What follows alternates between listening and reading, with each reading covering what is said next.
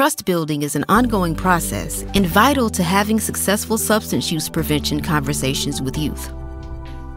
3 essential tactics for building trust are creating safe spaces, engagement through listening, and empowering youth to take action. First, create safe spaces for youth by building welcoming environments, being authentic in your interactions, and by checking potential bias. Next, listen rather than tell. Actively engage in reflective listening to understand experiences.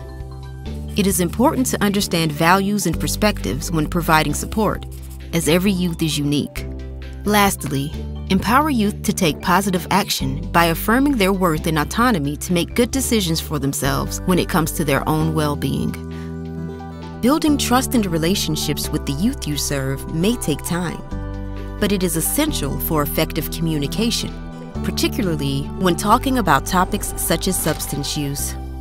Find more tips on how to build trust at thenationalcouncil.org/gettingcandid.